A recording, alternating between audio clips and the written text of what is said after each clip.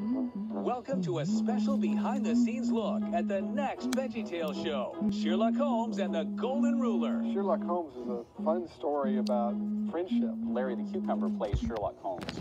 He's sort of this bumbling detective, and the real brains of the outfit is Watson, who's played by Bob.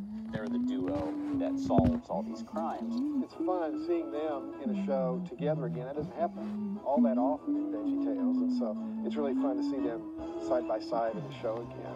If a crime has been committed, which makes you rather curious, while culprits and solutions lurking elusive and impervious, and fancy words bewilder you and make you feel ridiculous, the crime will not be solved until you grab the phone and call on us. Bad guys beware, because two special friends are on the case. Criminals, what are they thinking?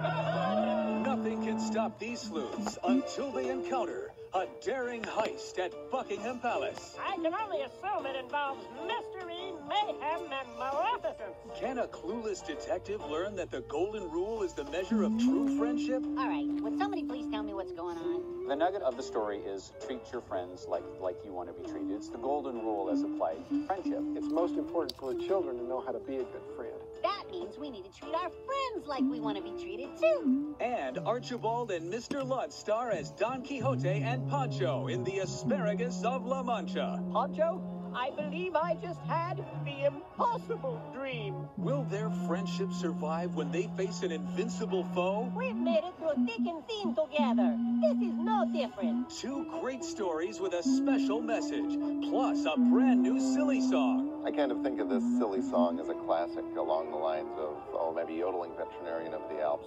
Sherlock Holmes and the Golden Ruler, coming to DVD and VHS spring 2006 from the studios of Big Idea. VeggieTales, Sunday morning values, Saturday morning fun.